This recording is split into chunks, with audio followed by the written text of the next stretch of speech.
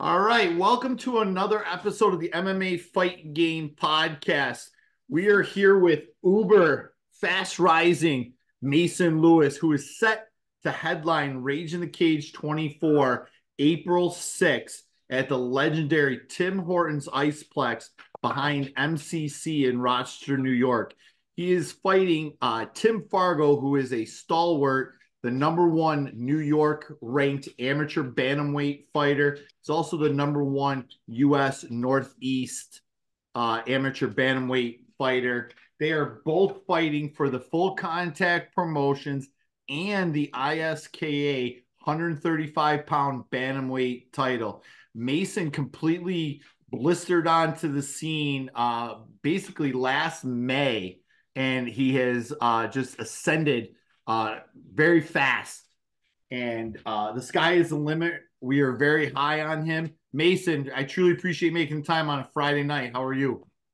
Oh, I'm great. No, it's no worries. We're just at the end of fight camp right now, so it's relaxed time. Training still. Just having fun with it and just enjoying myself during this last week. Yeah, I definitely try to get these interviews in before fight week starts and the weight cut and things like that because I know how miserable sometimes that can be. I want to start.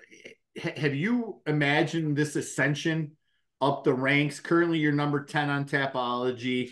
I think you should be higher personally, but have you manifested all this? Did you think this was all going to come to fruition like it has? Yeah. Honestly, I do a lot of self-writing. I like the word that you use, manifestation. I've 100% seen this. I've dreamt about it. I daydream about it. I envision this during my runs, during my spars.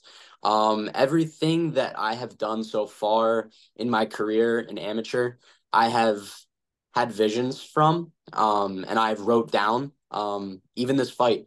I was writing down this fight for almost 7 months now that I would get this fight, before we even knew where this was going, who this guy was. I had written down that, I was gonna get this guy, we were gonna get the job done. I really like to write down my life.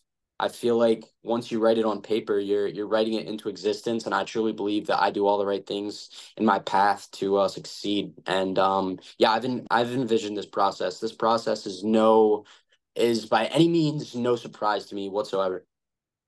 Yeah, I mean, did you write down Tim's name or did you just write down the number one guy? No, I wrote down Tim's name. Okay. Tim's name. Yes. Yeah, this is probably this card that you boys are headlining is probably the biggest amateur card in the country for this year, in my opinion. If not the U.S. Northeast. I mean, you're on a stratospheric rise. Tim is also just a stalwart number one in the U.S. Northeast, New York State. Both you guys have maybe one or less fights before you guys go pro and start getting paid. What is your expectations for April 6th? And then are you looking to go pro after this fight or what is next? So my vision for April 6th is getting the job done. I won't really speak on too much, but I won't speak on too much of how I'm gonna get the job done. I mean, everybody knows I'm a wrestler, you know. Yeah. Let's stick with that. But as far as after, honestly, it's completely up to my coach. Would I love to go pro in a perfect world? Yes. But as we know, we don't live in a perfect world. So and plus, like, I trust my coach with everything I've got in my life. That Yep. coach could tell me to jump off a bridge, and I would think it's because there's some guy at the bottom of that bridge ready for me to smash. So I trust my coach. So whatever he tells me is what I'm going to do, and not just in fighting in general, but I've went to him for some life advice, and like I just trust him wholeheartedly. So if he tells me, Mason, I think you should go pro, I'm going pro. If he tells me, hey, I think we should fight 5 more times, I'm fighting 5 more times in amateur. I'm doing whatever Coach Burhans tells me to do. So I'm completely just bought into him as a coach and as a human being in general. So it's completely up to him. Yeah, that's interesting because the word on the street, and you can discuss it and not, is that after this fight you might be testing out the waters at 125 pounds. Is that true in the flyweight? Can you repeat that one more time? You froze a little bit. Oh, my internet connection is unstable. Let me see. Is that better? Can you hear me now, Mason? What's going on here? Mason, can you hear me? Oh, it says connection. There it is. There you What was go. going on? I think it was Got you back. your connection. Might have been. I've got pretty good, but what was that? So I was asking you, the word on the street, and you can comment if you'd like, is that after this bout, you guys are going to test 125 pounds, see how that cut goes in the flyweight, and then if that goes well, that's when you're going to make the jump. Is that what kind of the plan is for now, depending, or is that dependent on the outcome of next Saturday night at the Tim Hortons IcePlex at Full Contact Promotions, Rage in the Cage 24?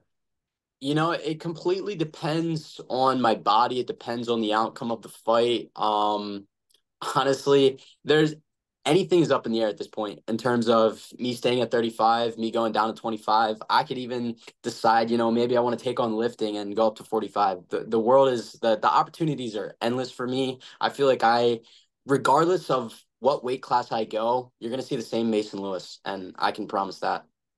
Yeah, I love it. Well, if you get into the weightlifting, I do know a guy that could probably help you a little bit with that weightlifting stuff. So let I'll me help. let me know. Um, as part of your training, I know you got some heck of training partners. Do you do anything with the mental side of the game? I don't know if you heard our interview with LFA fighter Liam Anderson, but he does a lot of mental preparation before his bouts, and you kind of were talking about that in the beginning. Do you do anything like that? So I like to envision my process.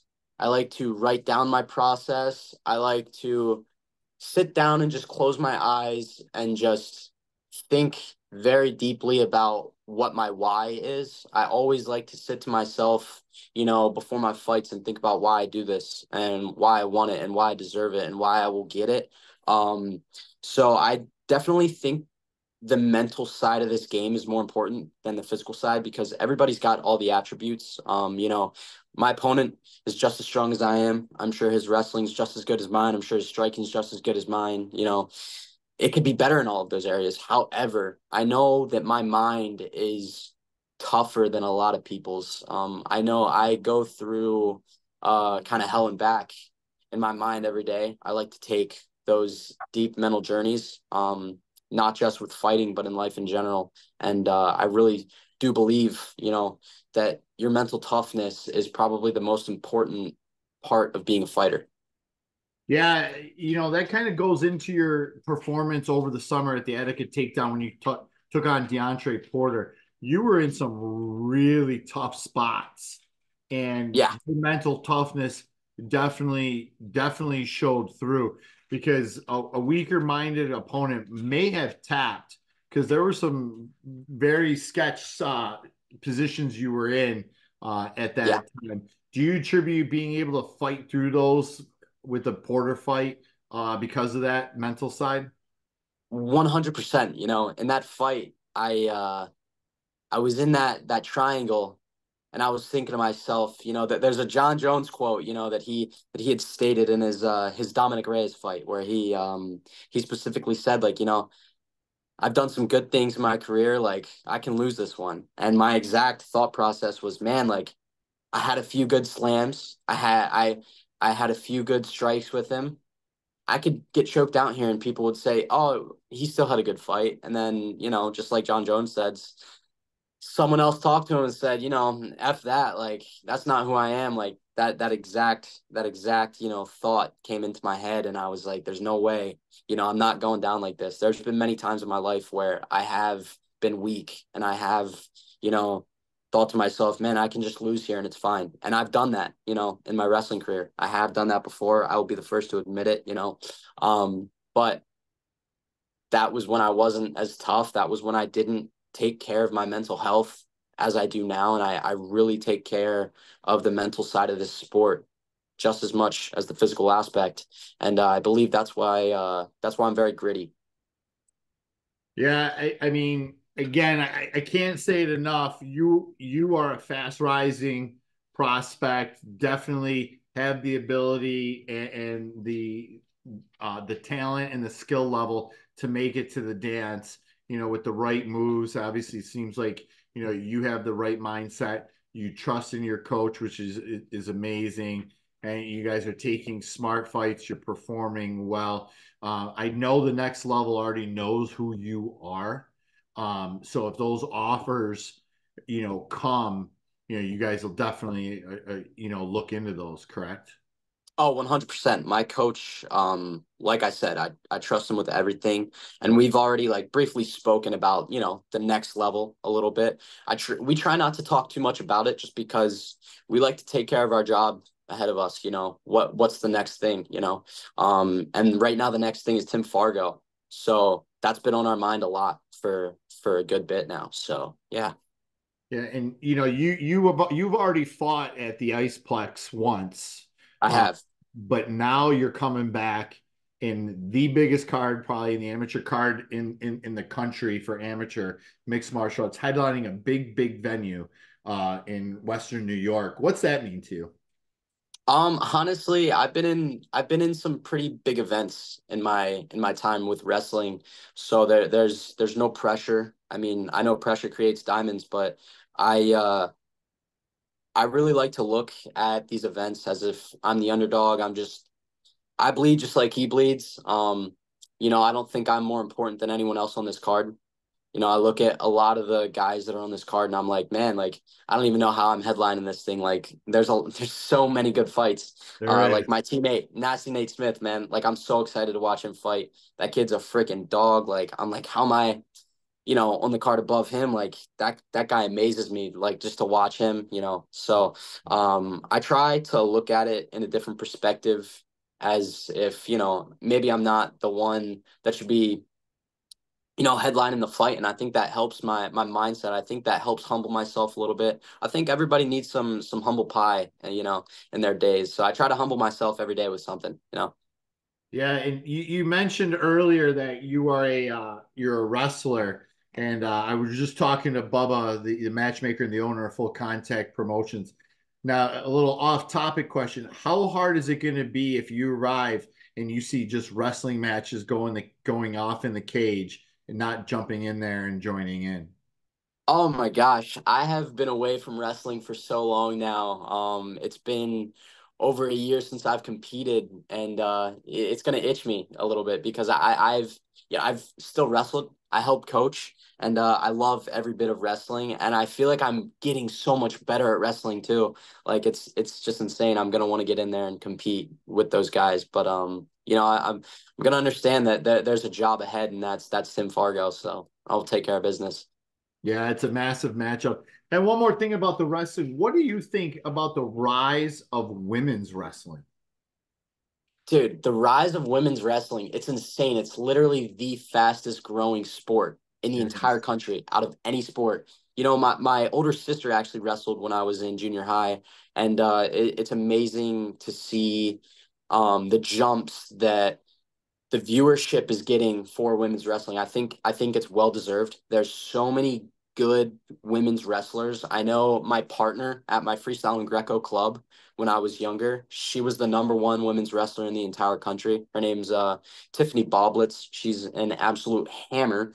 And she used to kick my butt when I was younger. And I'm like, man, Yeah. like it's crazy. It's crazy because when I was wrestling and even in high school, like women's wrestling wasn't entirely too big, except for in the summer for Fargo, and other than that, you didn't really see much of women's wrestling. And now it's like it has just jumped levels. It's amazing to see. I love it.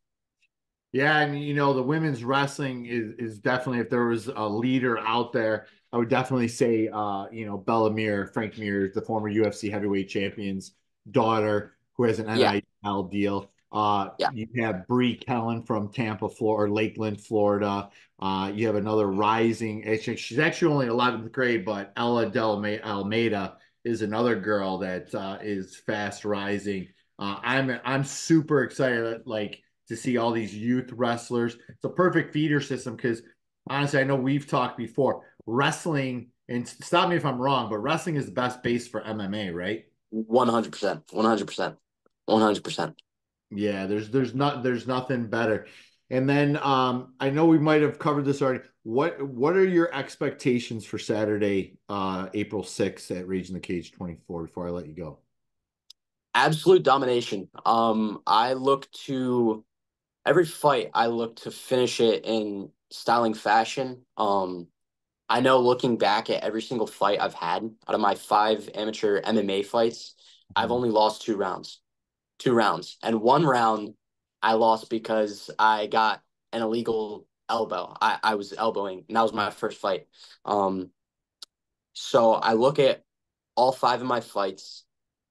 I've had 15 rounds of fighting, and I've only lost 2 rounds, and one round was on a disqualification point. So I technically tell myself I've won 14 out of 15 rounds in my amateur MMA career. And there's no way I'm gonna be looking to even lose a round in this fight. Regardless if I'm striking or wrestling, whatever I'm doing, I'm going to win every single round, and I just look to dominate, and that's what I want to do.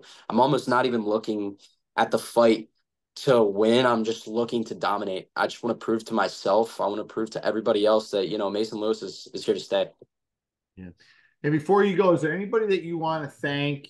Any sponsors? I know you have an official shirt that if you go to Forever Six Apparel, you can get the Team Lewis shirt, which directly supports you.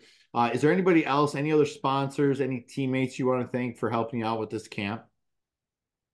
Man, I've got so many people in my life that I'm just beyond grateful for. I think one person other than my coach, Zach Burhans, that sticks out to me is my roommate, Austin Rich Creek, who has coached me in pretty much every single one of my fights.